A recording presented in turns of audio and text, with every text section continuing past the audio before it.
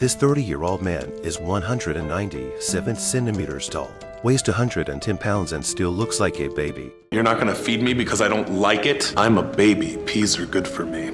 He wants his mother to feed him and bring food to his mouth. His mother tried to change the taste of the food, but he refused with a look of disgust.